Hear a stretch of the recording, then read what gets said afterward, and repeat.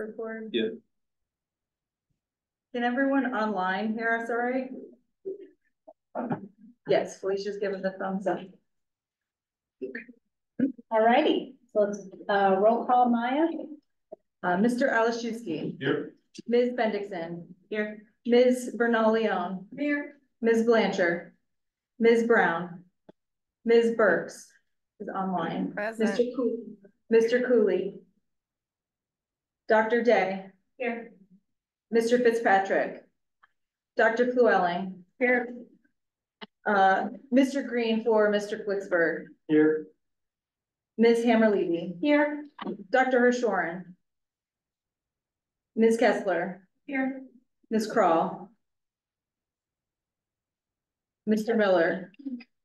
Dr. Moyer. Ms. Powers. Here. Thank you, Allie. Mr. Pratt. Here. Mr. Johnson for Mr. Freeman. Mr. Provenzano. Here. Ms. Sussingham. Here. Chair, we have a quorum. All right, well, good morning, everyone. Are there any changes to the agenda? There's no changes to the agenda. All right, so we have the minutes from the May 17th Management Board meeting. Are there any proposed changes to that or any discussion items that anyone wants to have on those minutes? Hearing none. Do we have to take a number? Yeah. Yeah. Can I have a motion to approve the May 17th Management Board meeting minutes? So moved. There's a second? Second. We have a motion and a second. Any further discussion on this item? All those in favor of approving the minutes? Aye. Aye. Any opposed? Motion passes. All right, item 3 is citizen comments. Do we have any citizens or members of the public that would like to talk today? Hi, Nancy. It's been a long time since I've seen you. All right, seeing none, we'll move on to the first action item. So Ed. According to the Tampa Bay Estuary Program bylaws, we were in need to hold elections every 2 years. So the management board chair and vice chair were last elected in 2022. Therefore, we're going to open up nominations for chair and vice chair for elections. I'll take over the proceedings until we have an actual election. So I'd like to open up the floor to any nominations for vice chair to start.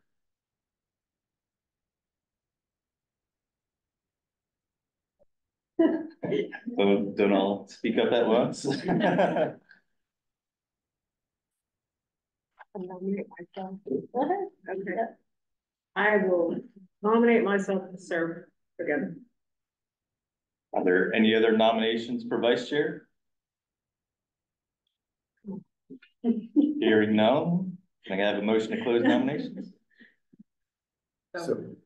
Second. And now we'll take a vote.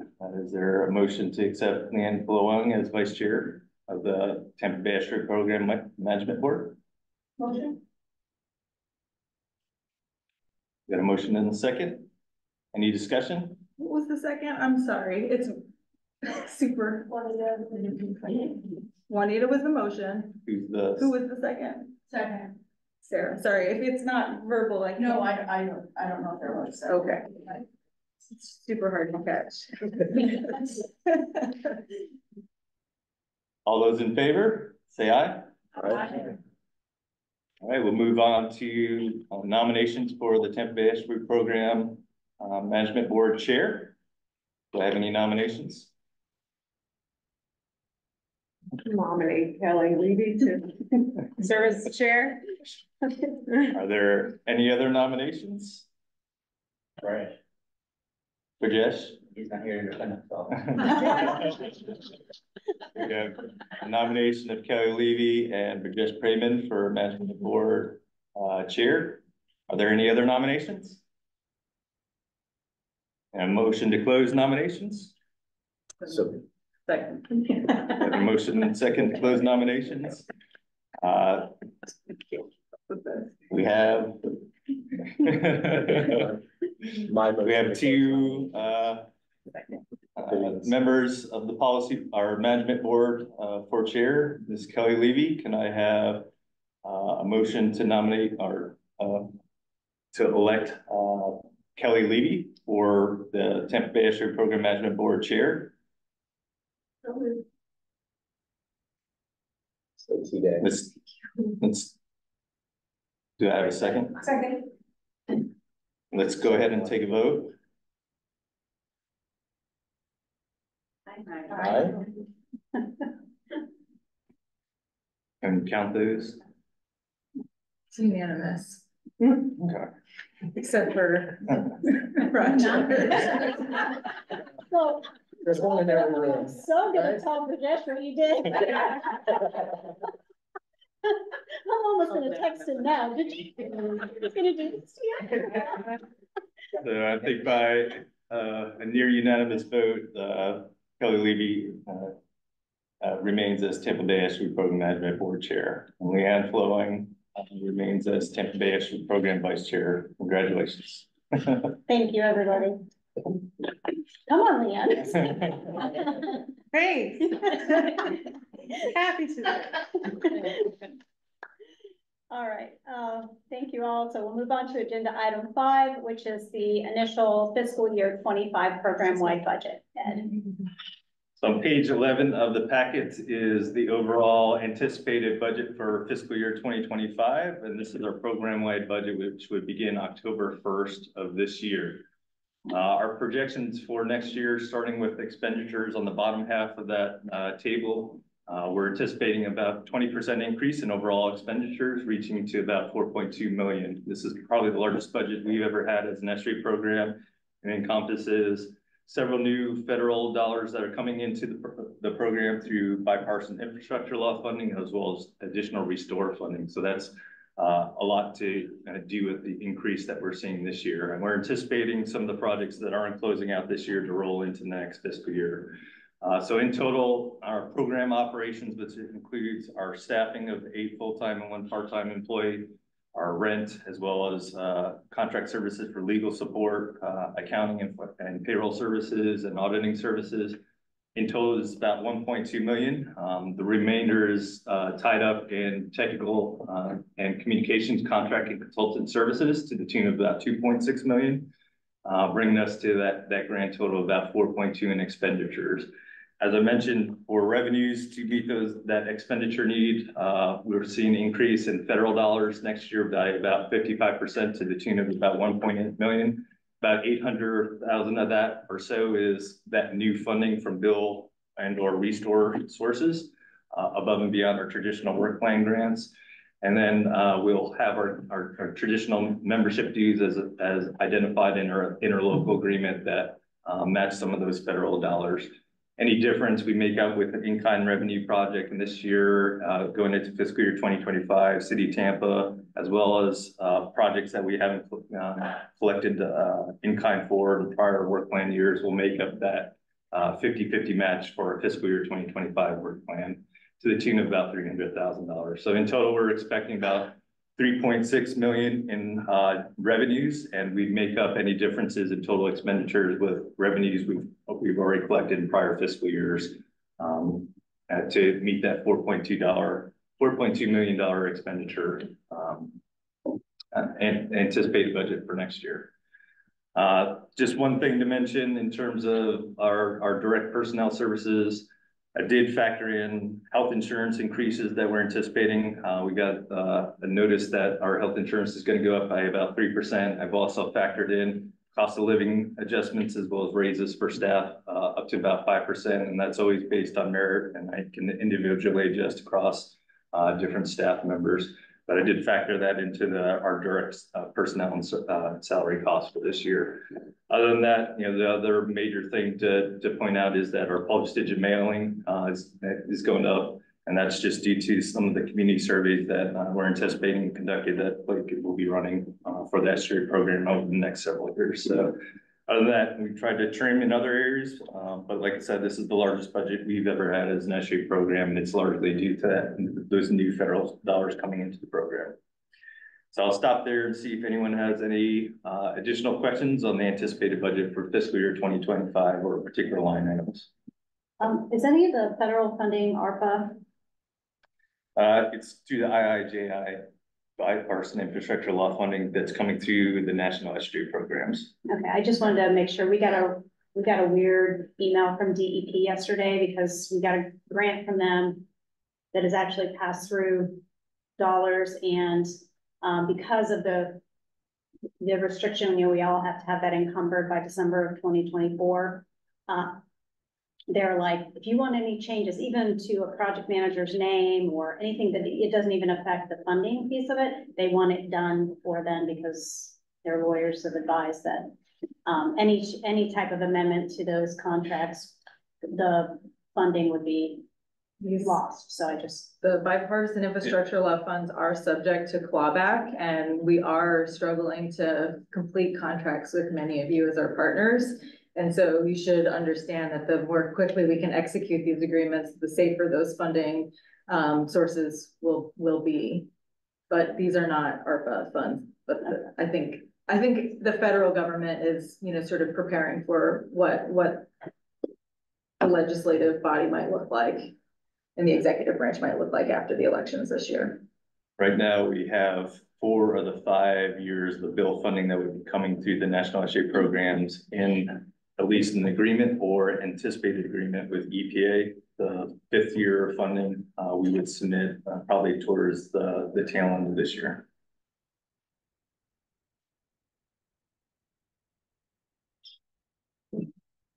Any other questions on the fiscal year 2025 budget? No other questions for Ed. There's an action, recommend the policy board adopt the initial fiscal year 25 program-wide budget. Second. Got a motion and a second. Did you get that? All good? I got the second. Well, Who was Stacy? Stacy. I'm gonna need you to lean forward. Thank you. We have a motion and a second. Any additional conversation, questions? Hearing none. All those in favor? Aye. Any opposed? Motion passes. All right, item 6 is the quarterly financial report. So this is our current status as of this fiscal year through the 3rd quarter, which ended June 30th. If you look at the far right corner, normally we're anticipating to be about 75% in terms of revenues and expenditures. I'll go down again to the bottom on the expense side. We're pretty much at or below that 75% level for the majority of our line items, meaning that will probably come under budget for a lot of our operational costs. But also to note, we're only about 50% at our tech and comms contracts and consultant services. Those remain project delays. And as I mentioned, some of those projects would roll into the next fiscal year and account towards some of our expenditures that we anticipated for fiscal year 2025. And of course, any expenditures that we would realize this fiscal year, we're going to meet those with anticipated revenues. That's why we're a little bit short in terms of anticipated revenues as well, because a lot of our grants are cost reimbursement. So whatever activity that we encumber in terms of expenses and revenues, we'll bring back as a final budget at the next November board meeting. But we're likely to come in below on both accounts at that November meeting for fiscal year 2024. With that, I did have a couple of footnotes, and these are largely ones that I've explained at the prior meetings in terms of where our expenses are at. So our volunteer services remain a little bit over what we projected going into this fiscal year, and that's largely from additional angler incentives that we purchased at the beginning of this fiscal year, and then we also supported some additional volunteer events for partners. So other than that, like I said, we're well below or at that 75% level in terms of our traditional expenses. With that, I'll stop and answer any questions that you have on our current status of our financials through Q3 of fiscal year 2024. Any questions for Ed? Right. There is coffee in the background. Yeah, I was just about to say the same thing. Kathy, right? All right, so we have an action item, recommend that the policy board accept the quarterly financial report. So we have a motion. Do we have a second? Second. All right, we have a motion and a second. Any additional discussion? Seeing none, all those in favor? Aye. Any opposed? Motion passes. All right, agenda item 7, 2027 reasonable assurance plan update contractor selection. So over the last quarter, we advertised for contractual support for update of the 2027 reasonable assurance plan that we deliver to DEP and EPA on an every 5-year basis. This next update would encompass the 2022 through 2026 period, and we've delivered that to DEP by the end of 2027. And basically what that entails is this, synthesizing the loading information, the water quality conditions and projects that partners are implementing through the Tampa Bay Nitrogen Management Consortium in order to meet those water quality targets that we've established for the benefit of improving seagrasses. And this is in a group that we facilitated going back to the 1990s, and we've always used contractor support to help us develop that reasonable assurance documentation. This year, when we put out the bid, we received 3 proposals from Drummond Carpenter Environmental Science Associates and Stantec Consulting Services. We assembled an evaluation committee of 5 members, of which all of them are part of the Nitrogen Management Consortium, as well as some staff with our program. And uniformly, the top ranked respondent from those reviewers was Environmental Science Associates, who demonstrated that they had the best knowledge of what was needed for this grant proposal, and also had team members that have actually done some of this work for the program in the past. So my recommendation is to move forward with a contract with Environmental Science Associates for an amount not to exceed $240,634, which was also actually the low bid for this RFP. So I'll open up the floor if there was any questions in terms of the quality of the proposals or the anticipated work under this project.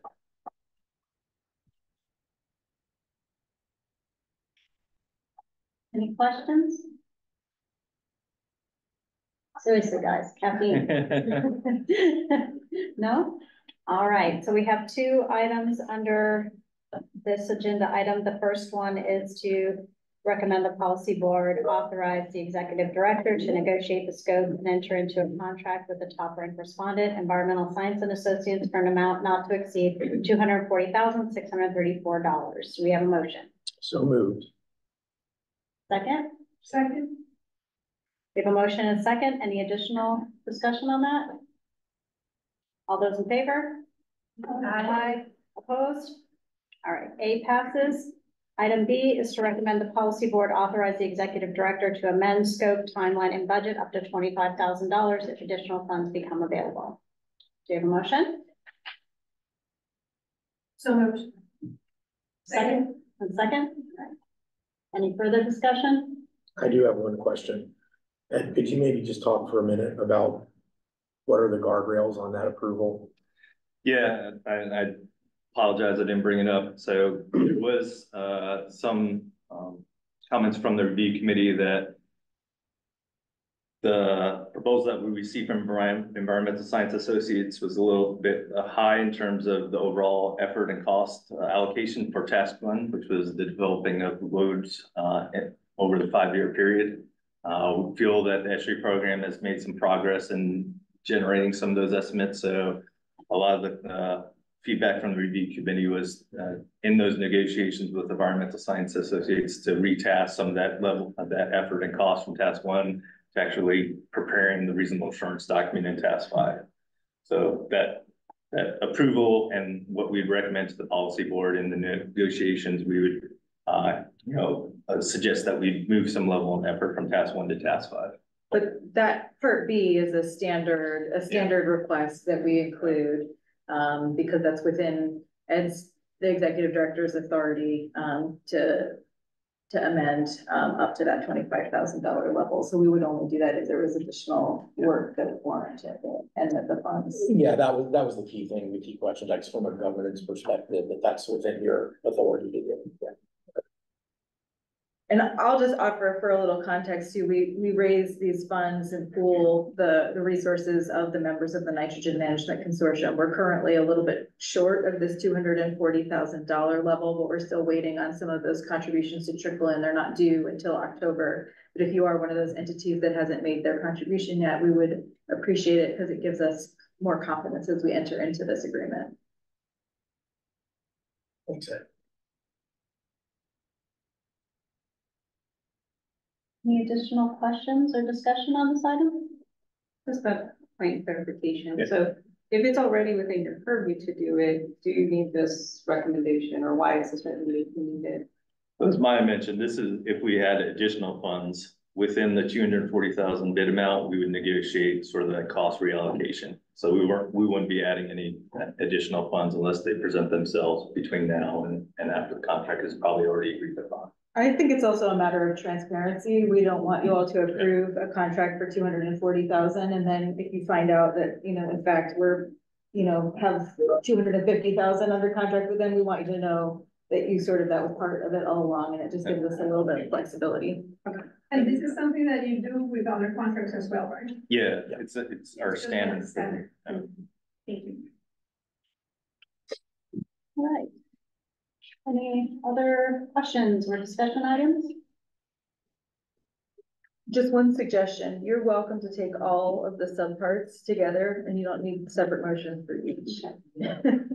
This time we ended up with questions. So. No, it's fine. I would just, Glad we did it. if you weren't certain about that, I just wanted to clarify that you're welcome to take them as a group.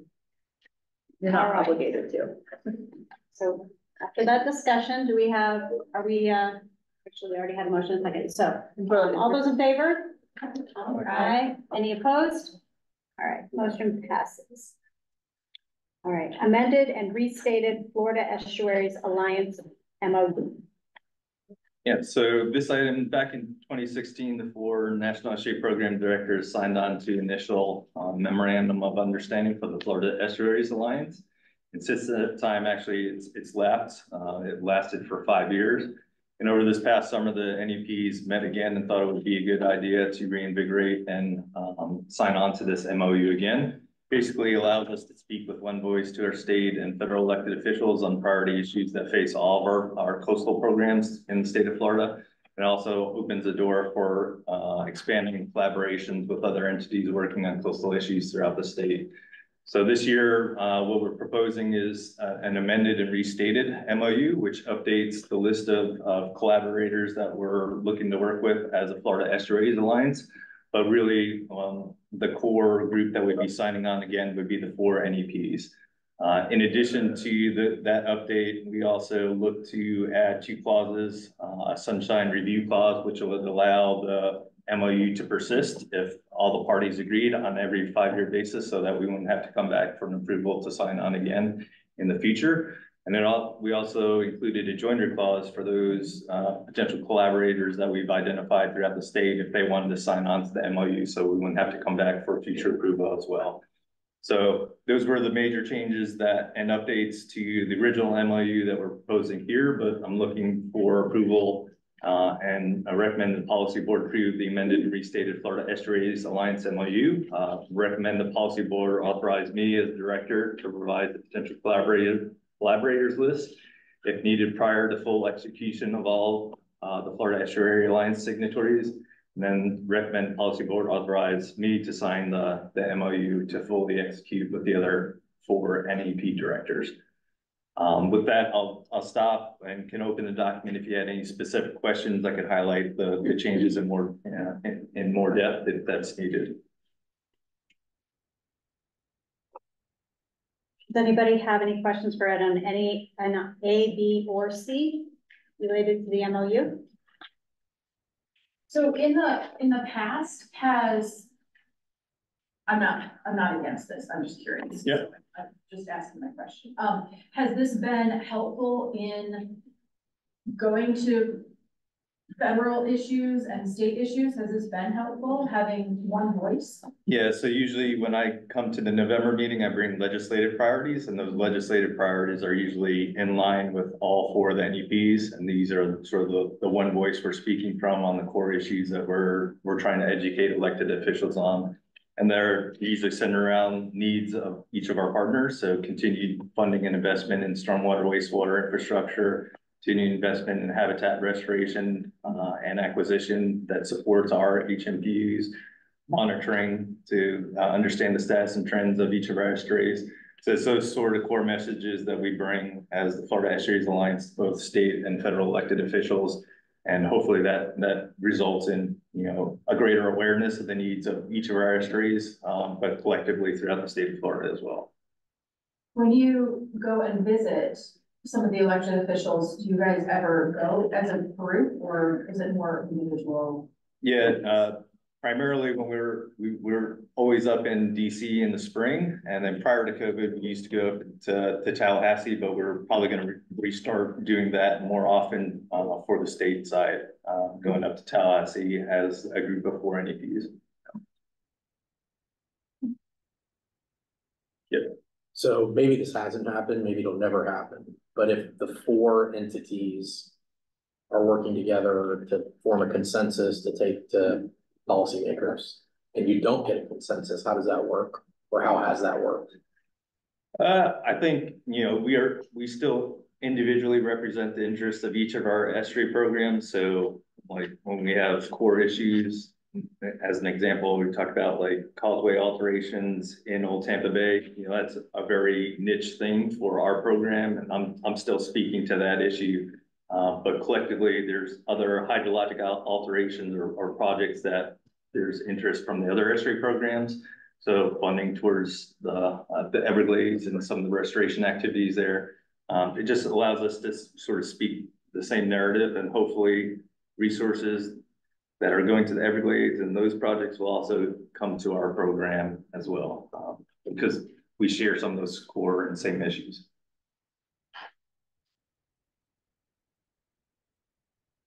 Any additional discussion on this item? None.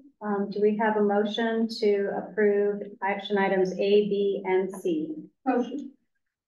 Second? We have a motion and a second. Any further discussion? All those in favor? Aye. Any opposed? Motion passes. All right, Executive Director and staff reports. Yeah, just a couple of quick updates for y'all. I just wanted to let the management board know that Don Kahn is actually going to be retiring at the end of November. He gave us a notice of this past quarter. This is not a surprise. We kind of knew it was coming, but he did give us some fair warning. We'll be attending the November policy board meeting and this upcoming August policy board meeting. But he has given us a recommendation for soliciting additional counsel after he leaves, and we've started some discussions with Jan McLean, who's now at Gray Robinson. She was the City of Tampa legal counsel, so she has some familiarity with the program. But certainly, we want to give this opportunity to both the management and policy board. If there's other firms or other counsel that you would suggest we talk to you over the next quarter, we'd be happy to do that. My goal would be coming back to the November meeting with a new agreement so that it would be a seamless transition from when Don retires at the end of November to bringing on a new council starting December 1st, and we'd get that approval at the November board meeting. So like I said, any suggestions that you have in terms of soliciting additional quotes from other legal counsel or firms are welcomed. You can just send me an email. This is something that we don't necessarily have to go out for bid according to state procurement policies for legal services. But again, I'm here to welcome any suggestions you might have for our legal counsel moving forward. Other item I just want to mention, been kind of talking about this over several meetings. We're still anticipating some large restore funding coming into the program to help support the Old Tampa Bay Stormwater Priority Project identification and implementation. We awarded some additional restore funds and received that notice back in December 2022. actually received some of the contract agreement language in early June and partially executed and sent it back to DEP. I'm still awaiting the fully executed agreement back from them. They mentioned that some of the terms and conditions might have changed with the start of the state fiscal year, so they're waiting on those potential changes to matriculate into that agreement. But we are currently advertising for this work, and my hope is that we will have a contractor selection at the November board meeting to start this work, because it is long overdue, and we know we need to get moving on additional work to prevent and reduce nutrient loads through stormwater sources in the Old Tampa Bay watershed. So really hopeful that this will kickstart a lot of the need in that sub-basin. So again, I'm hoping to come back at the November board meeting with a contractor selection recommendation based on the RFP we currently have advertised for that work. And please help get the word out about the RFP. Yes, yeah. Please share widely. And then last but not least, we also have been made aware by DEP and third parties that we're set to receive an additional $75,000 from the settlement agreement to support monitoring in and around the Piney Point facility during closure. We were made aware of this probably several weeks ago, and since that time we've talked with the University of South Florida, who has established some real-time monitoring stations throughout the Bay, actually, in response to the initial Piney Point breach. They have 4 to 5 stations online now within the Bay proper.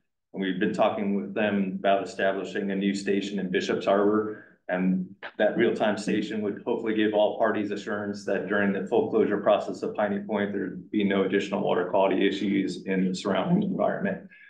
So we'll use that money hopefully to seed at least the equipment purchase. Then we're trying to work with USF to continue that ongoing real-time monitoring network as long as possible, and looking for other grant resources to continue the O&M costs for the operating the stations in the Bay. I just wanted to bring those items to everyone's attention, and I don't know if anyone had any questions on those, but that concluded our director report. The technical, is Ryan here? No, didn't see him. Okay, all right. Count on you. All right, so can you do you have like you keep in tally? I think he owes me a few, so. I told him he definitely needs to help you out at the TAC meetings themselves, but we need you here to chair this meeting. He did message me this morning. I'll read them for you. All right. Right. So on page 17, you'll see the technical advisory committee report. I won't go over everything, but just some things to highlight. Note that under the technical reports and peer reviews, the task 1, part of the Old Tampa Bay Assimilated Capacity Project link is there. The Seagrass Transect training results, obviously we're going to be kicking that off this fairly soon if storms don't wash us away. So just very important that we're, in sync there, being consistent, ensures the data is good. There's 6 presentations there to take a look at. Field work, again, a lot of, seagrass and fishery sampling. And then the 3 committee meetings. So if you have any specific questions about those, the staff are here to answer questions, but they do produce a lot of work each quarter. So hopefully you're taking a moment to take a look at that work. And again, I will put out the plea to make sure you're staying active in the TAC and that you're encouraging your new employees to join us and be part of the future of the estuary program, because I'm getting old. Aren't we all? My staff were a little upset that I already have a countdown clock. So I'm upset by that too. Okay. All right. So moving on to the Community Advisory Committee report. Hi, good morning. So the Community Advisory Committee met at the end of June virtually, and we heard this presentation from the Golden Mangrove winner, very dedicated people who are taking care of Mirror Lake. in St. Pete. CIC members volunteered 54 hours this quarter. You'll see the events. There was a lot of events every month all around the watershed area. 2 of the Bay mini grants have been completed, and there are 27 ongoing mini grants. Also, media interviews and presentations.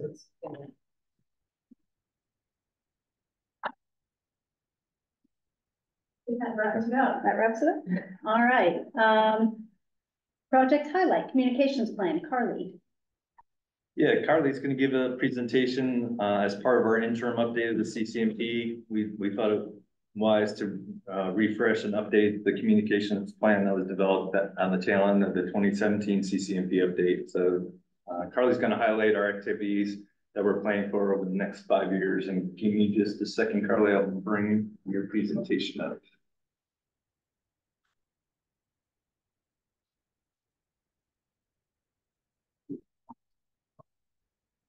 Hours.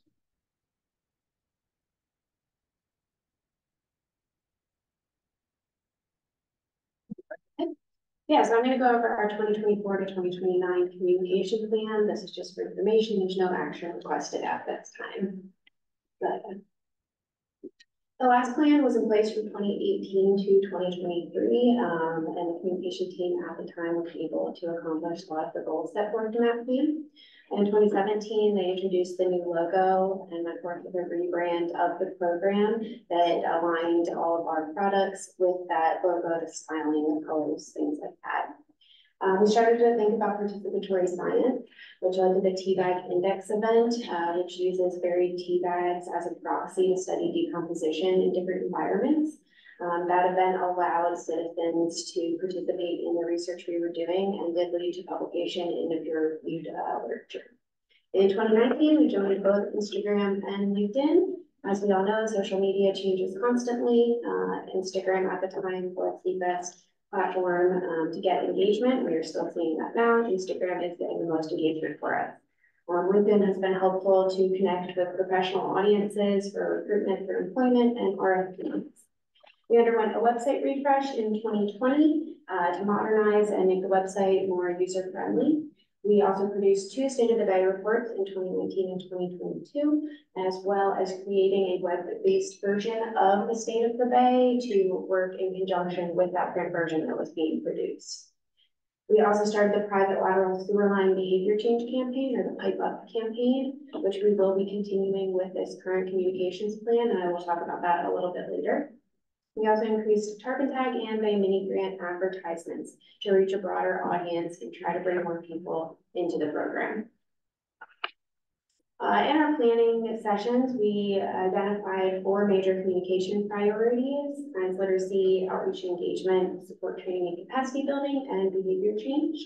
We're not looking to move in a significantly different direction from the previous plan.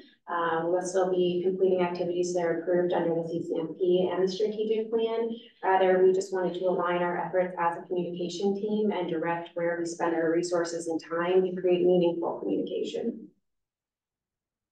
Our Give a Day for the Bay events have been occurring for some time. We do recognize that many other organizations in the watershed have these trash cleanup events, garden planting events, and so we wanted to find our niche that was a little bit different from what they were doing so that we were not duplicating efforts with our other partners. To do this, we're going to emphasize participatory science in our events. Like I said, with the tea bag index, to really allow people to be involved with the research that we're doing. And hopefully this will continue to allow us to publish the findings from those events in the peer-reviewed literature. We'll continue to have trash-free waters cleanup events, and we'll use the Escape Trash Assessment Protocol to collect data from those events and further research in that area. Also continue State of the Bay reporting. The next State of the Bay will be out next spring. And we're hoping to use our routine monitoring that we are already reporting on in that and kind of distill it for a broader audience so it's more accessible for the various different stakeholders that we work with. We'd like to create a briefer than we have been overview of those indicators that we're tracking that could be updated on an annual basis to provide a more timely report of what the State of the Bay is. We'd also like to update the web version to integrate it more seamlessly with the print version, make them look a little more similar so it's easy to go from one to the other. Oh, you need permission. With social media, like I said, we'll continue to we'll continue to use the platforms that we're finding the most engagement on, which is still Instagram at this time. On Instagram, Reels right now are the most engaged with posts. So if you didn't see, we recently created a reel to advertise one of our new papers that came out, the Hot and Fresh paper about temperature and salinity in Tampa Bay. And you can all watch it on your own time on our Instagram since it won't work here, unfortunately. But we got Marcus in the Bay with a pizza box, so it's a good time. We'd also like to increase interactive posts on social media with quizzes on Instagram stories to test people's knowledge, give us a better idea of what our audience knows, doesn't know, what we may need to educate them on, as well as challenges, either to post a photo or answer a question, things like that. We'll continue our core behavior change campaigns. During this time, we'll be evaluating the current Be Floridian messages to see what's working, what's not working, if we need to change anything moving forward. We'll also be launching some new messages for that Pipe Up campaign, the private lateral sewer line inspection. We'll have some rotational campaigns. We're going to be refreshing the Scoop the Poop branding to bring that back to the forefront. We've had a lot of requests for that. And we'll leave capacity open to address new issues as they arise. One of the new things in this plan is we're planning to implement an ambassador program where we would work with leaders in some of our priority communities to bring our priorities and key messages back to their community members.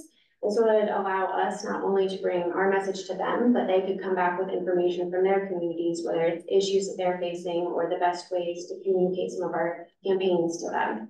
As a staff of 9, we can't be everywhere at once, so this will allow us to increase our capacity to do some more tabling events and really address some of those priority audiences that we've identified.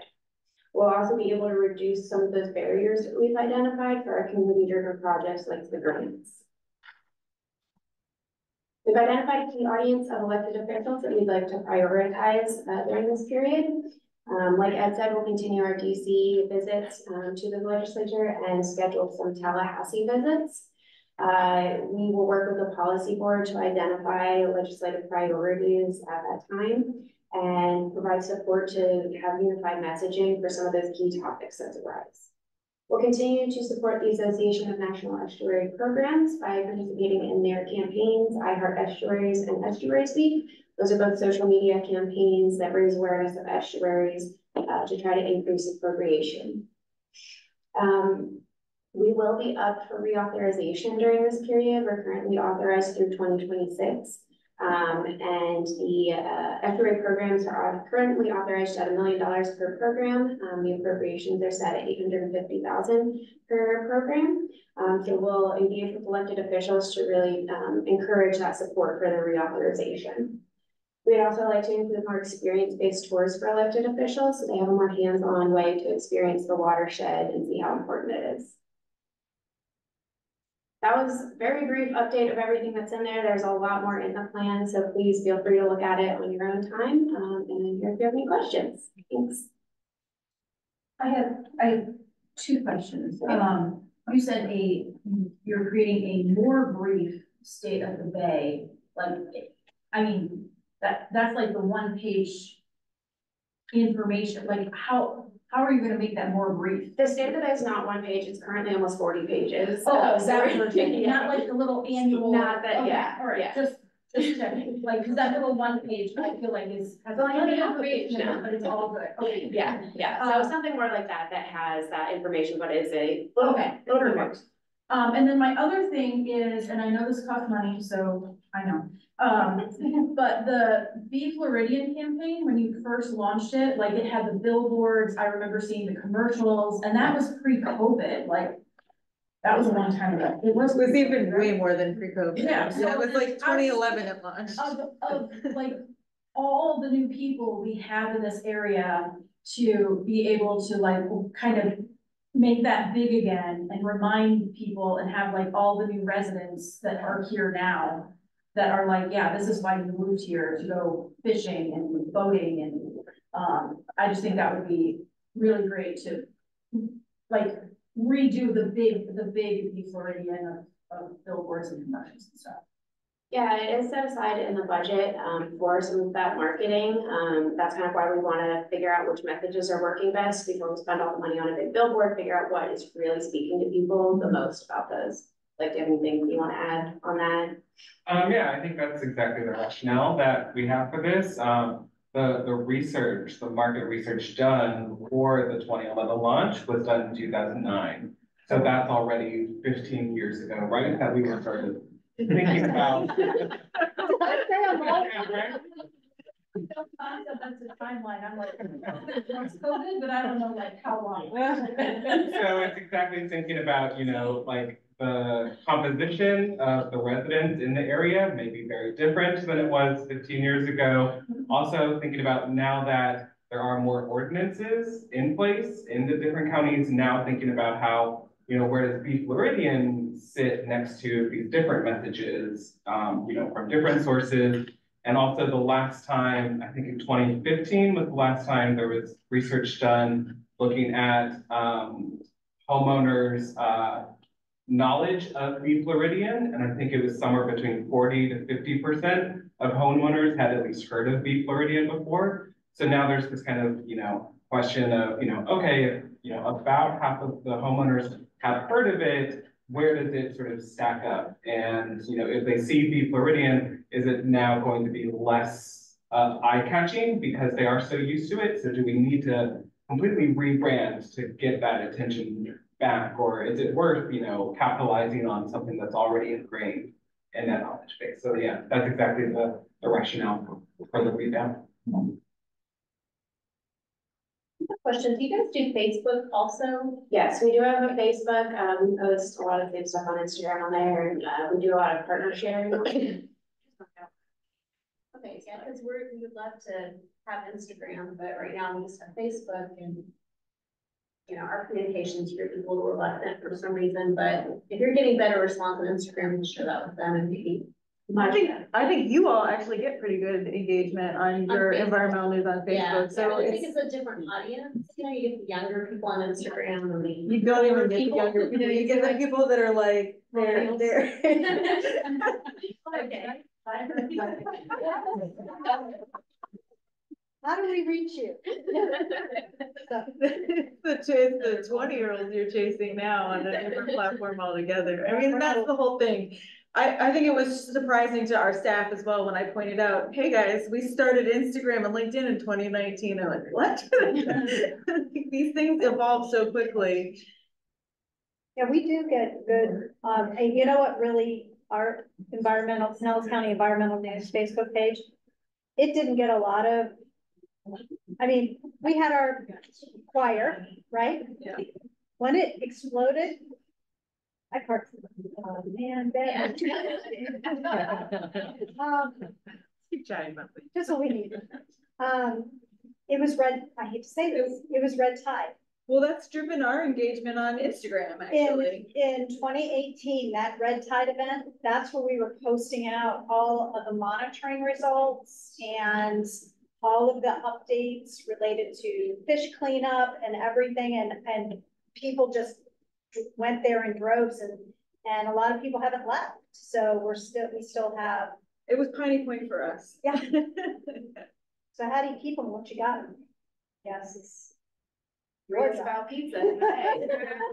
Well, that is like kind of, we've been challenging ourselves to sort of be entertaining and how we get people sort of, you know, open to the idea of reading a paper that's been published in the peer review literature. And apparently pizza boxes and silly videos like really do kind of open that up. So have you guys followed, I'm sorry, the National Park Service? Yeah. Okay.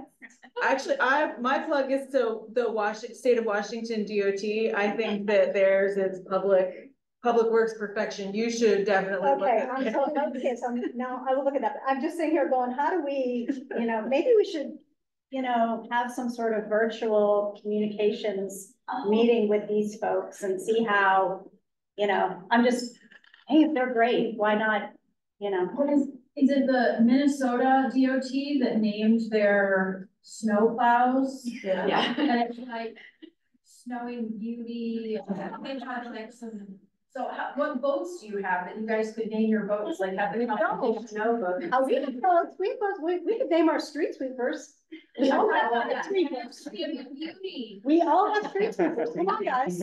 Well, and the thing to think about is part of our strategy has always been one to amplify your voices as our partners. And so like, if there's things, Stacy, where y'all don't have an Instagram page, but you know, if we could like host something where we're getting messages out for you all on those platforms, we're more than happy to, because that just helps fill, you know, content out. And I think overall our goal is not only to keep people that learn about the SJ program, but to expand to other communities and groups that are unaware of the SJ program as well. And how do we get beyond the echo chamber that a lot of social media represents right now? So that, I think, is some of our strategies moving forward over the next 5 years, expanding the congregation rather than just preaching to the same choir. Well, and to enhance science literacy too, because even amongst, you know, the choir that we all work with, there's a science literacy gap that we can all work towards improving. And so we've kind of tried to focus what we spend the most of our time on things of how can we make science content engaging and accessible so people are actually learning more about the Bay and the resources. I actually have a question about the key communities that you mentioned, like bringing a representative to. What are those communities specifically? Are you looking at people who are, you know, new residents or specifically coastal residents? The priority communities that we've identified in like our stakeholder outreach documents and things like that are primarily businesses, rural communities, and then underserved and overburdened.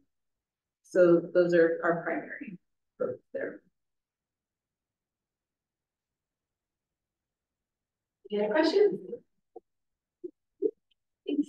Thank you. All right. Yeah, Kelly, I was just gonna mention, it's national parks out west. I think the airport does a really good job with their accounts. I don't know if you've seen. Which airport? Camp International. Oh, yeah, TIA does.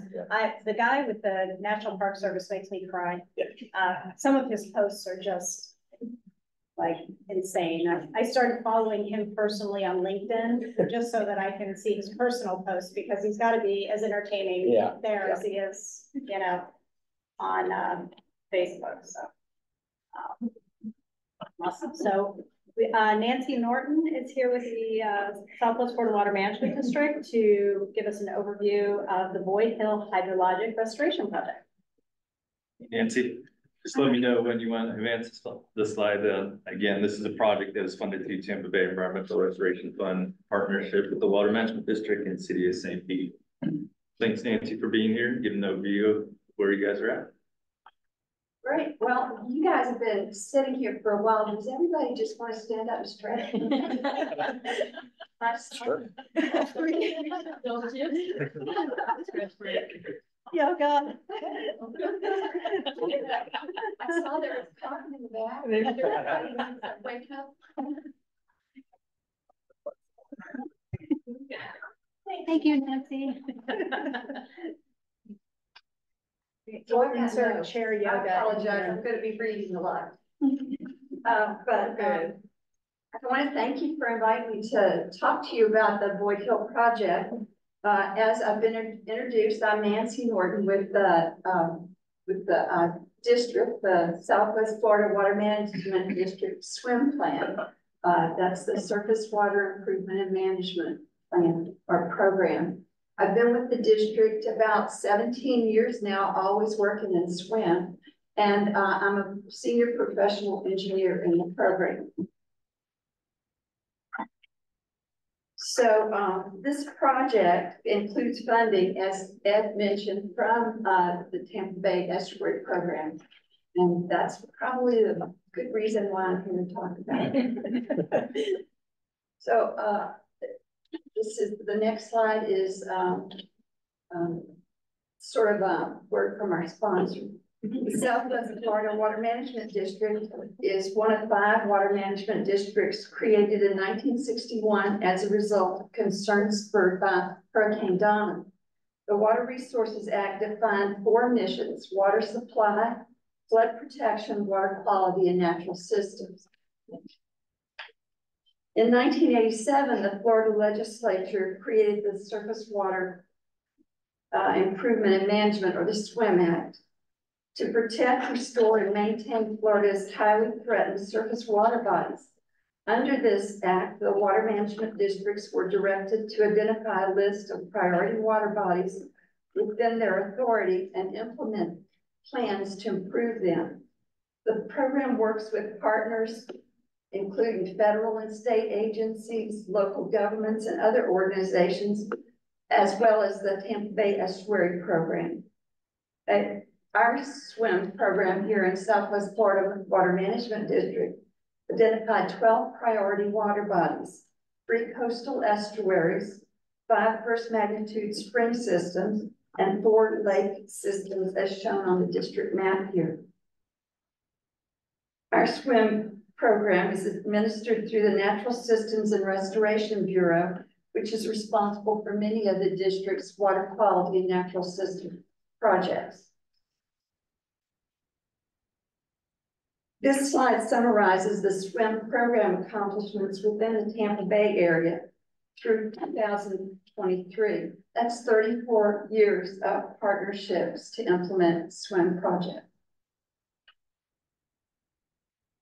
So now we're going to talk about Boyd Hill. The Boyd Hill Nature Preserve Freshwater Wetland Habitat Restoration Project, referred to as the Boyd Hill Project, is a cooperative funding initiative between the City of St. Petersburg, the district, and the grant funding with the Tampa Bay Estuary Program. The project is located in Pinellas County in the City of St. Petersburg along the southwestern shore of Lake Maggiore, which ultimately discharges to Tampa Bay. The green shading, whoops, sorry, jumped ahead. In the lower part of this map represents the preserve with the red star at the preserved entrance. How many of you have visited the, oh, wonderful. Then what I'm about to tell you, you'll be familiar with. That's great. All right, now. The Boyd Hill, the district and the City of St. Pete initiated the Boyd Hill project in 2019 to create, restore, and enhance about 30 acres of freshwater upland habitats to improve natural systems and to address water quality. The city's providing the property and maintenance, and the district is the lead for design and construction. The Boyd Hill project funding for cost of the for design, permitting, and construction is $1,096,800, which includes the $200,000 grant from TBER, and the remaining costs are split 50-50 between the city and the district, with $896,800 budgeted for construction. So this map shows the size of the southwest, or the size of the preserve at 245 acres. It's open to the public with over 5 miles of trails and boardwalks. I've sketched the approximate locations of the 4 work areas in red. The project objectives, like I said, were to restore and enhance hydrology in freshwater wetland and upland habitats. Area 1 and 3 include recontouring drainage channels to provide more natural stream channels, which will slow stream velocities and provide stormwater treatment before discharging to Lake Maggiore, which ultimately discharges to Tampa Bay. Area 2 involves enhancing wetland areas by clearing exotic plants and linking upland runoff to downstream wetlands, directing runoff under the trail, and installation of culverts and stormwater conveyance structures are also part of Area 4's scope, which includes regrading and hydroblasting to remove a berm that had disconnected wetlands from that on property flow. So this is a brief look at the project status. The mobilization and construction began shortly after issuing a notice to proceed to the contractor in March 2024. So this is pretty new. The construction timeline is approximately 18 months with a follow-up 1 year of plant maintenance and establishment. That should be completed by the fall of 2026. In March, the contractor began work in Area 4. And he sought to work, I mean, you would think 1, 2, 3, 4, he'll do it in that order. No, he was looking at the areas that were going to be the driest and starting there, because when the rains came, they would be the wettest and would be hard to work in. So at this point, he's worked through Area 4, and he's moved on to Area 2, which called for 10.5 acres of wetland benefits.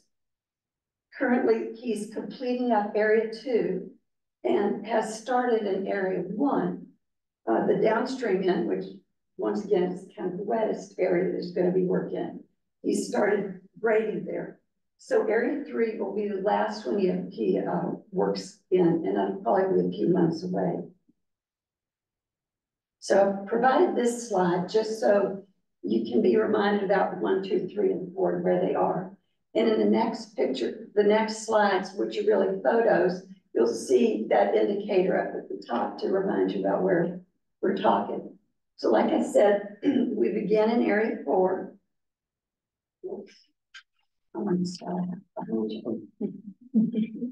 And this is represented, oh no, Ed, you were right on time. So this is the reconfigured swale, which links a small upstream wetland to convey the flow downstream to a larger channel that discharges to Lake Maggiore. The downstream channel was rejoined to existing wetland areas by hydroblasting. The swale was planted with wetland and transitional vegetation, which are represented by the sprigs in the swale. Squint a little bit here, you can see a better picture. Okay, the next slide. These plants were planted in May, which was pretty dry. So, you know, the great scheme of working in the dry is wonderful and takes your plants in the ground. And then you're going, where's the rain? So there was a lot of irrigation, watering at first, and then we got augmented by some nice rainfall, and little sprigs took off. So next slide. This shows they've not only taken off, but they began to bloom too. So what you're looking at are dune sunflowers blooming along the bank. And you may be able to identify the muley grass at the top of the bank and spot some bulrush or duck potato in the photo. The roots now are becoming more established and working to stabilize the soils, as well as slowing down runoff to allow sediments to fall out before they get to the lake. And also there's a nutrient uptake property to that planting as well. And I'm a real fan of bloom. So the next picture just shows you they started to bloom. This is a picture of the duck potato. Okay, next slide. And most of you probably realize that Tropical Storm Debbie dumped a load of rainfall on us this past weekend. So one of our team went out and took some pictures of what that looked like. And here's that same swale with more water in it. Fortunately, all plants look like they're handling it just really well. And this represented about 10 inches of rain. Next slide. After Tropical Storm Debbie moved through, some of the wildlife enjoyed to swim. I got a faint arrow, I'm not sure you can see it, but there's a little alligator floating here. Interesting enough, he's up near the center. He goes up higher than that too. He can go. Next slide. So part of that swell, we had to go under a couple of walkways or pathways. And what you're seeing here is one of the pipes that were installed in order to allow us to carry that flow and not disrupt those nice paths. This is a site of a large hydroblasting area in Area 4. Hydroblasting opened the channel through the old berm and provided more wetland refrigeration and water capacity treatment. And ta-da, this is the same berm breach after Tropical Storm Debbie. So that's reconnecting flows to the wetlands. So that's a rehydration bonus for the project. And this sort of shows the downstream end of the Area 4 project with the yellow floating turbidity barrier. And I'm sure all of y'all know that that's a best management practice to hold back any sediments that go to downstream water body. So now I'm moving to Area 2, and I'm getting a drink of water. Area 2,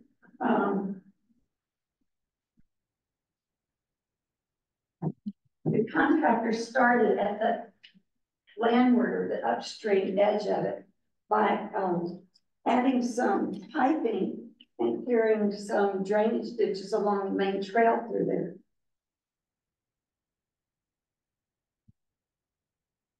And the reason I included this is so you can get a feel for exactly how much non-native vegetation that the contractor was looking at removing.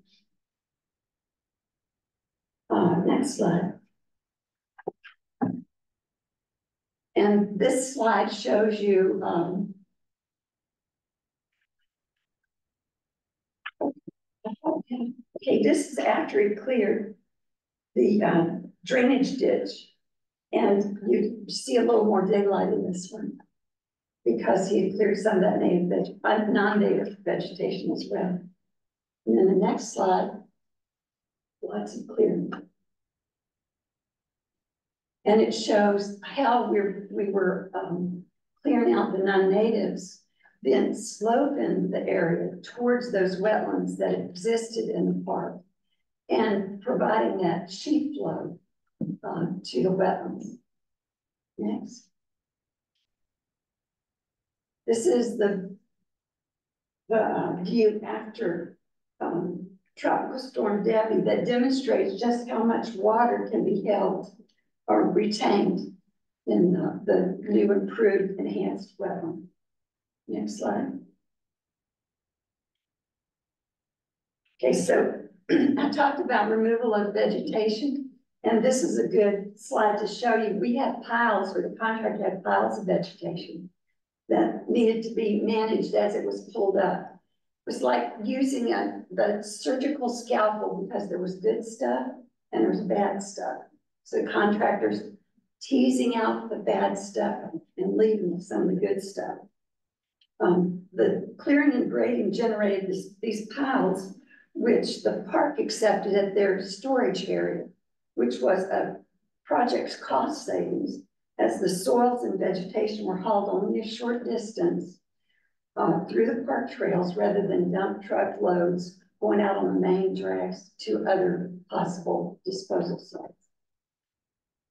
Next slide. This is a view also from Area 2, but it's down at Lake Liguori. The project crossed that trail and cleared some of the area just at the shore side of Lake Liguori. And you get a feel once again for the amount of vegetation that we're looking at managing by removing the non-native stuff. Okay, and this next one shows after Tropical Storm Debbie, that same area, we're looking in the same direction. And the standing water shows why this was the second project that he moved to on the site. Didn't take, well, Tropical Storm Debbie was a lot of water, but it didn't take much rain any day made this a little mucky and a little challenging to carry soils and vegetation up to the storage area. And if you're wondering what that orange thing is at the bottom of this picture, when they were working in an area, they wanted to keep the public off that trail. So there were fences they put up just to ask the public to move around to a different trail if they were there for a hike that day. And this is also a picture down at the shoreline area too after Hurricane Debby. Next slide. Okay, now we're moving to area 1. And on area 1, he started at the downstream end, and this is one of the culverts. The area 1 includes 5.5 acres of wetland creation, restoration, enhancement, and 4.5 acres of upland restoration. This area is closer to the community garden. We're up on the north end. And looking up from that culvert upstream through that little gap in the trees, that is the drainage ditch or the drainage channel that goes to the golf course on the northwestern side of the park. So I want you to keep in mind where this culvert is in terms of the project. Next. Because that culvert was, when we started the project, that culvert was the home of a mother gator and her young. And I was kind of relieved that the contractor was moving to the other place because she was in and out and she was a big gator. And I thought, oh, how are we going to work around this gator? Well, by the time he started, the gators kind of moved out of that culvert, except for this little guy who's sunning on the shoreline now. But as you can imagine, the contractors kept his eye out all the time. He's been looking at it.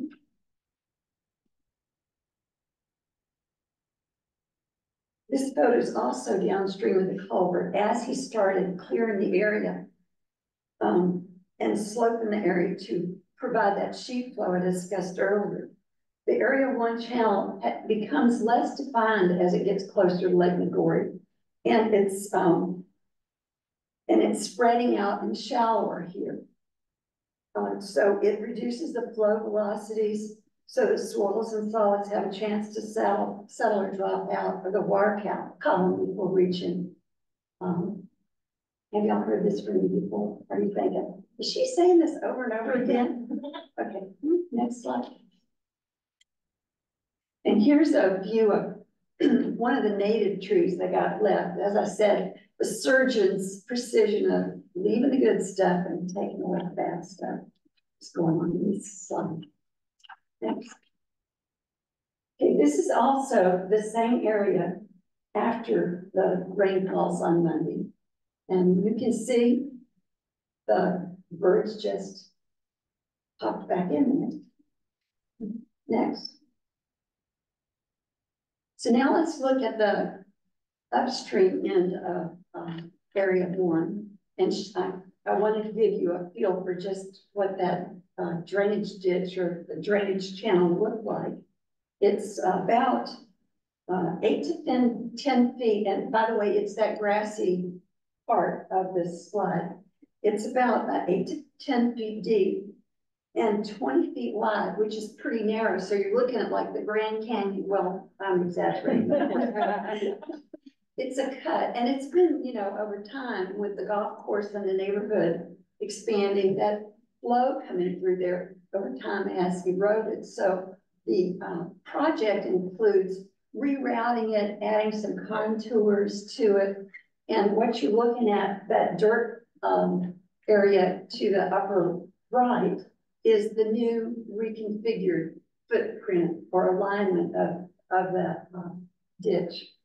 And in the middle there is all the non-native vegetation that the contractors removed to set up for the next step, which is realigning, moving that channel.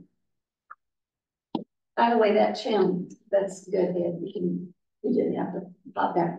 I just wanted to mention, told you how it looks now. but the reconfigured channel will be about 5 feet deep versus the 8 to 10 feet, and about 50 feet wide versus the 20 feet that is new. So it's going to be quite the stream when the contractor finishes. And so this is a little later, a few weeks or a week or two later, when we took this shot, and he's got piles of soil on the side. That's because he's already starting to excavate the new configuration of the new stream. And what he's doing is storing that soil here because at the property boundaries, we're putting in 2 48-inch culverts that are going to help us redirect and keep from any, scouring of the new stream by reconnecting it with a pipe.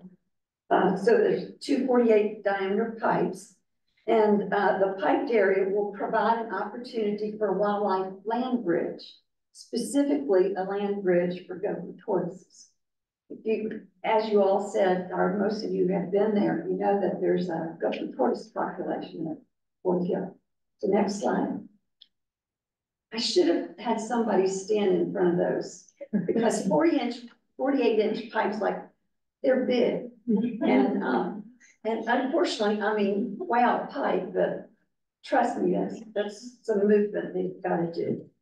So we're anticipating that the pipe will be installed sometime in September.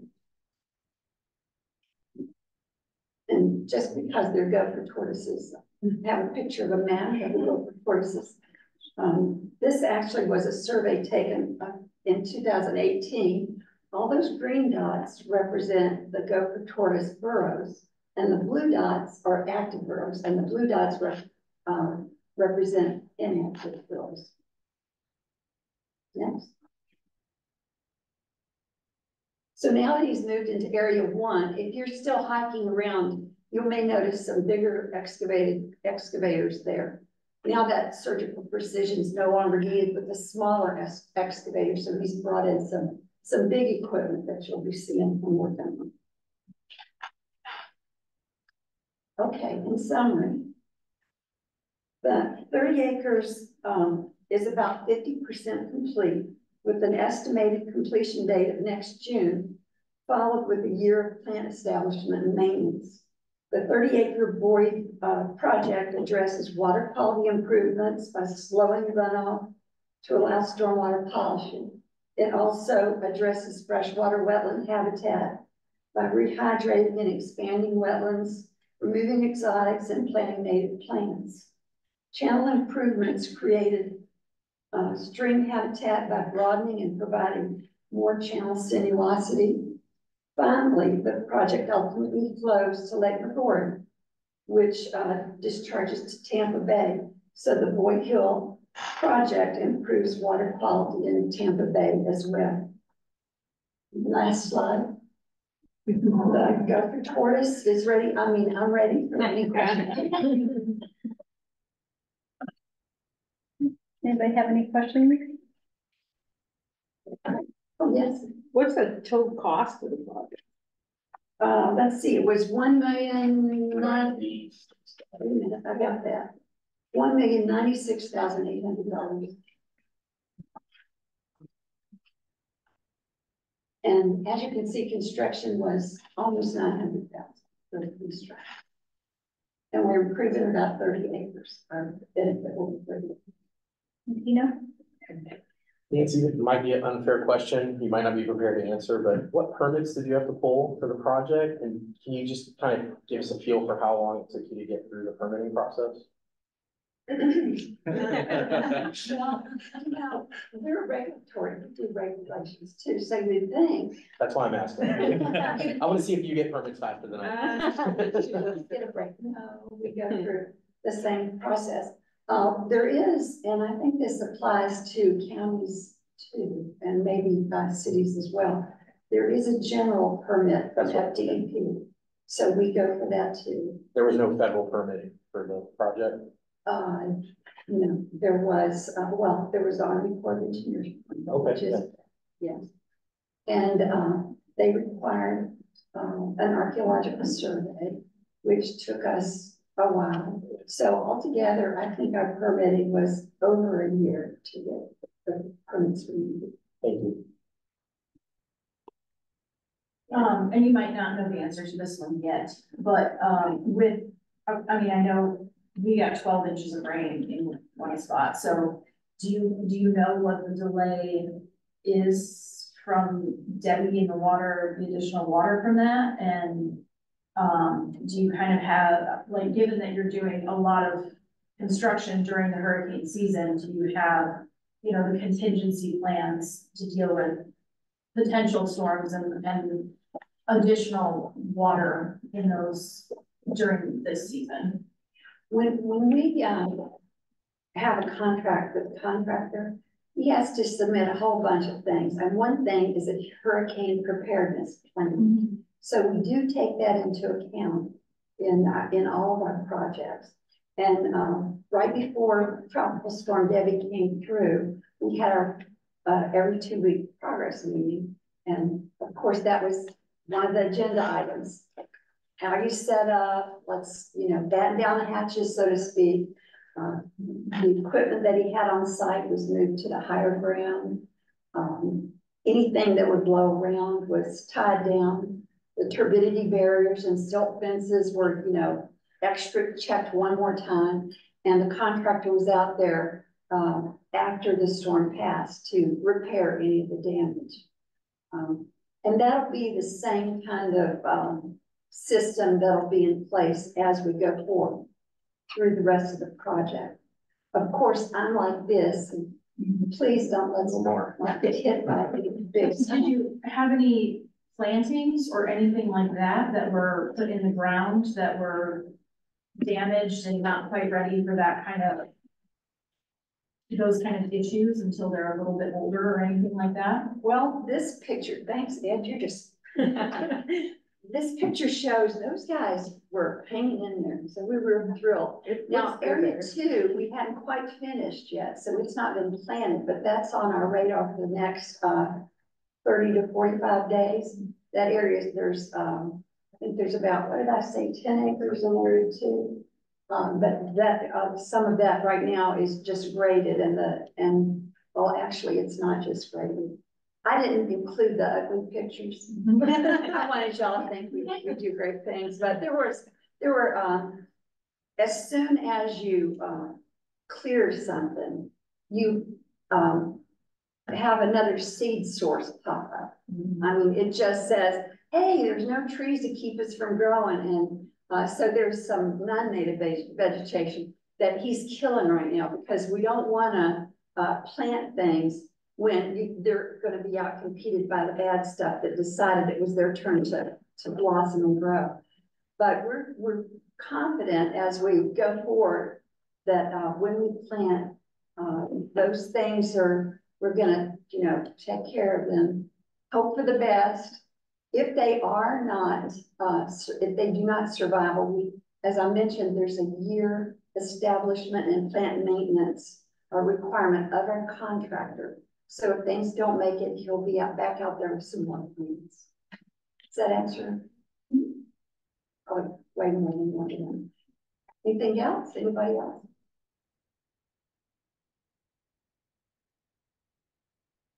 All right. Well, thank you very much. Thank you, Nancy. Great. All right, Maya. Additional packet. The real-time project progress tracking tool summary is there for you to review. And if you ever are interested in diving deeper into all of the individual project elements that we manage, you should have access to do that. And I'm happy to walk you through it if you're having trouble accessing any of that information. Our next meeting is scheduled for Friday, November 8th, and we'll be back at the Regional Planning Council. Anything else anybody wants to bring up? Yeah. So we just had a mural dedication on some of our RO tanks that's on County Road 580, just east of US 19. And so it's like the big, huge water tanks.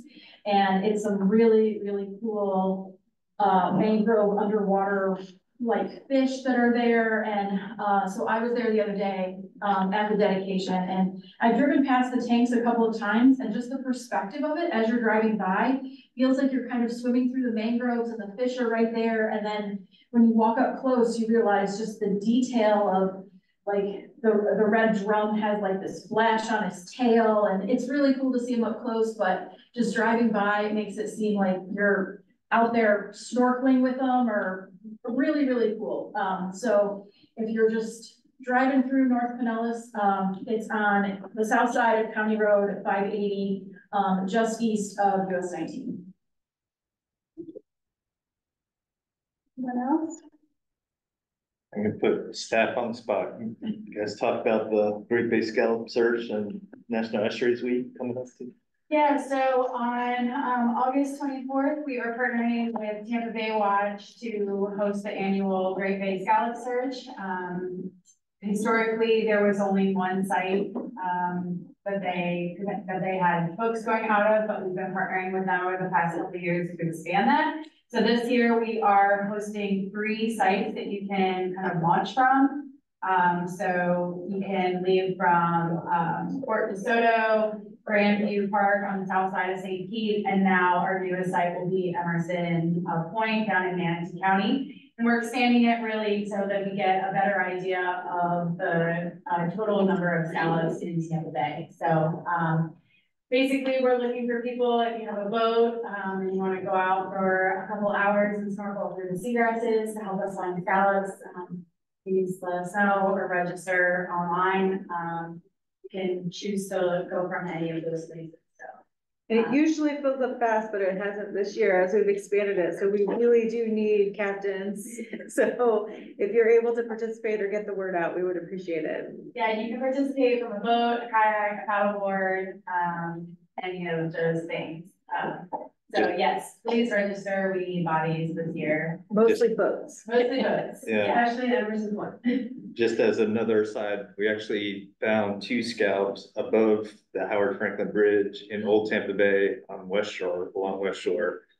2 adult scallops. So I think it's been a banner year in and around the area. I know Pasco is booming during their short open season. So the scallops are there, I think. Just need to find them and count them. And put them back in Tampa Bay.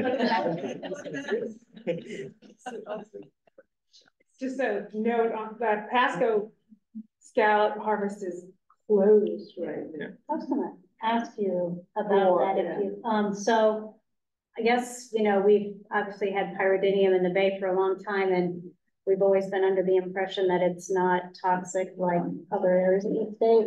Not producing. Oh, is it producing? It produces. It's not gonna have overt environmental effects. It's just, you know, if you're eating shellfish, and there's no legal shellfish harvest where we generally have those blooms.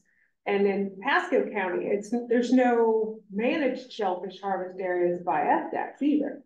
So this scallop harvest season falls, it's like squarely on FWC to manage that.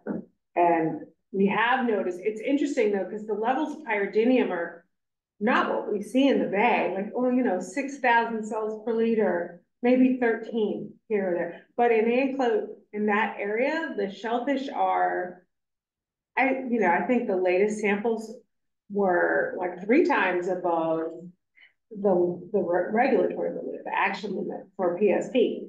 And because it's recreational harvest and they're not like commercially harvested and muscle only, we have to test the whole animal. We don't just look at the muscle. But yeah, so they're probably closed for the rest of their season. It's not going over well. It's interesting this year, so we haven't really seen high counts in Old Tampa Bay, again, around that 5,000 kind of cells per liter level, kind of by Safety Harbor, and that's really been about it so far, knock on wood. Yeah, interesting. But we noticed it pop up in the Crystal Beach and then Anclote area, and then pretty much very, very shortly thereafter, the closure notice came out. And we did just put up a map, like a Pyridinium map. I've had many people reach out to me about having the Pyridinium data available on, like, upload it to the federal HABSOS as well, because then it's easier to query, but definitely had lots of folks from the public who asked for that map before you all had made it available. As soon as you did, I shared it with them and they were like, oh my gosh, thank you. Yeah. I know, like, there's like a lot of captains, obviously, that had trips scheduled out there, so they were hoping to track it. Yeah. But Kelly's point's an interesting one too, about how we've communicated about the harmful nature of Pyridinium. And so I think we've squarely moved to messaging it as not a nuisance bloom, but a harmful one. Yeah, I mean, it's different from perennia, like that toxin isn't overtly ichthyotoxic. You don't see dead fish everywhere. We haven't documented any like manatee mortalities or anything tied to pyro blooms, but yeah, definitely if people want to collect oysters from the bay, like that's a really bad idea when you have blooms. Yeah, are y'all testing the toxin or just the presence of the organism? Both. Okay. You said because it's not a designated shellfish harvest area for commercial, you're testing the whole animal though, not just the muscle. Yeah, so a lot of the states, when they test scallops, it's just the muscle because it's commercially harvested and that's what is sold.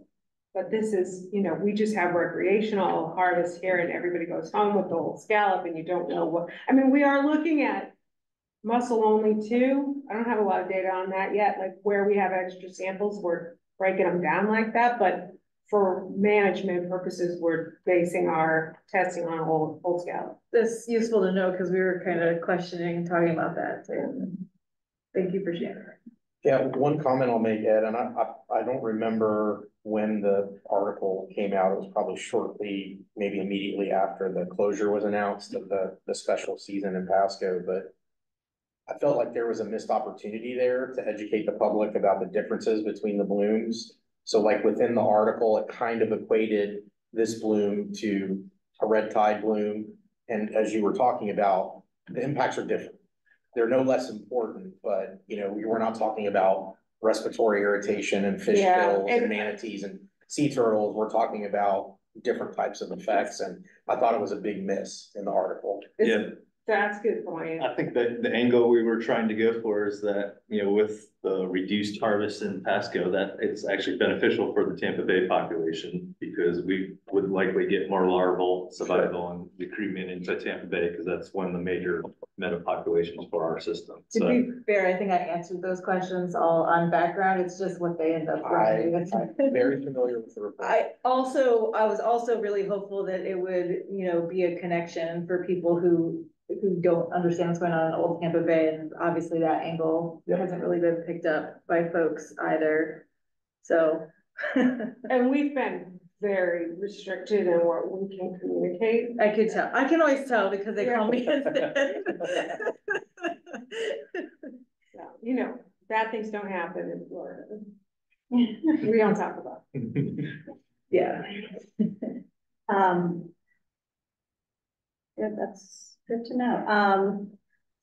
I did want to let everybody know, so we're working on our vulnerability assessment, which a lot of the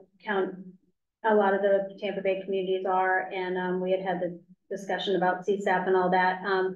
As a favor to DEP, the county took on assisting 10 cities within the county to help them develop. It's the requirement there. The goal is that all Florida coastal communities have a vulnerability assessment by 2026. So if you're thinking about updating yours, maybe yours is a little stale, I would suggest applying for funding now. I think they extended the Resilient Florida deadline to sometime next week. And I just say that because after talking with them about scope and the legislative changes and stuff like that, it seems like they're really going to be moving away from planning into implementation. And so they're basically telling us that, well, your vulnerability assessment is going to be good until, whenever. So, so there just may not be as much funding. I don't know. It's just, they're really gonna, which is good, they're really gonna say, okay, you got your plan now, execute, and we'll help fund those things. So, just wanted you guys to be aware that, if you are looking at making any updates, now would probably be the time to, ask for some additional funding. I also want to share, every quarter, I host a kind of a public works forum, at our campus, and most of the subjects tend to be around stormwater and vulnerability and stuff like that. That seems to be the things that are environmental things that are on people's mind. We did a presentation, we did, a project with the Florida Department of Transportation to evaluate 3 green infrastructure technologies on a 1970s development. It's Sunstar, where our ambulances are. The DOT actually paid for this study. The county did the installations, and BioClean was the vendor. They provided the actual green infrastructure, and we installed those. They were in the ground for 4 years. And we have all that data. The reports are like 500 pages, but we do have them up on a site that we can share them out. We got some really good numbers, and probably would have been better if they had been on a better maintenance cycle. I'll just leave it there. But we did a rain removal was? Yeah, nutrient removal numbers. So we did a rain garden, an upflow filter, and a wetland polisher. And all of them are very compact, so they can be used for retrofits. And from a maintenance perspective, it's a Vector truck. We did, all 3 of them use the engineered soils, the BAM. So just wanted to share that out there if you're looking to do projects, because they're relatively inexpensive, and they're not hard or expensive to maintain. So I just wanted to share that. Just our sheriff's department, right now they're flying a lot of hours. They have a helicopter that needs to go in for its full, I don't know if you guys have, I have helicopters for mosquito control, but, after they had, I know. You are so cool. So anyway, once they hit a certain number of hours, you have to go in for a full engine overhaul, and they've got a helicopter that's approaching that, so they're trying to get all the hours done. So they were out and flew Tampa Bay yesterday, and said, hey, is there something going on? The bay this was from Tuesday, but yesterday they were like, is really dark. And I said, well, you know, we've got a lot of tannic acids probably coming into the bay from all the wetlands discharging from all the rain. We did have pyridinium. They got some pre-storm photos of Tampa Bay, and the pyridinium was very visible. You can see what you normally see, the reddish. So our sheriff's office has gotten used to flying with us during the tide and beach stuff. So they've gotten very interested in it. And so just wanted to let you know that they are keeping an eye on the bay, and they're going to go up again next week, and we're going to get a bunch of photos. So we'll share those with Ed and the team, and just kind of keep an eye on how the bay responds to everything it just went through. So. Yeah, tying on to that a little bit about what after the storm, Sarasota Bay Estuary Program put in a request to the district for sampling post Tropical Storm Debbie, and there were some releases down the Caloosahatchee. And so after Ian, we mobilized and also did some sampling and found extremely low DO, and I think that was probably the most impactful parameter. So it was about 2 to 4 weeks before they saw recovery in those areas post Ian. We don't know yet with Debbie. I think these numbers are actually even lower. Could be just the timing of the sampling. We were able to get out there quickly. Ian, it took us a while. That obviously was a much larger storm. So Dave Tomasco, the executive director of the Sarasota Bay Estuary Program, is putting this information out. He's putting it out as, I think, I haven't seen it yet, but typically he puts something out on their website, their Facebook pages, his LinkedIn page as well. So since the request came from him, that's where you'll see that information. But I just want to let folks know that, we did help with that sampling event. That's out there. We'll see what that data shows, and what that means for those areas and recovery. He does think that the impacts are probably, because the bays were, the estuary areas were so healthy at the beginning of this, because of the work that they've been implementing and the communities around it, that it's likely able to take those impacts and rebound more quickly too, but we'll see. So stay tuned for that.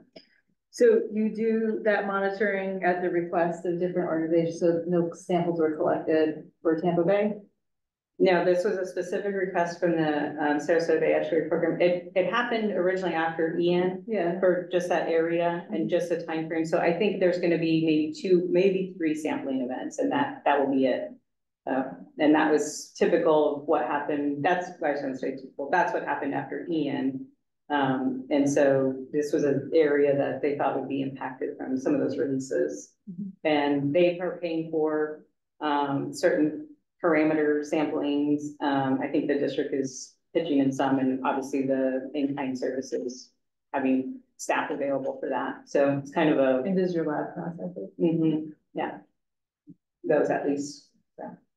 Yeah, trying to get I mentioned it during the director's report, the Tampa Bay observational network that USF just established. So there's going to be some real-time information in Tampa Bay now from that monitoring network, and there should be some real-time DO measurements to kind of see what the Bay's response is.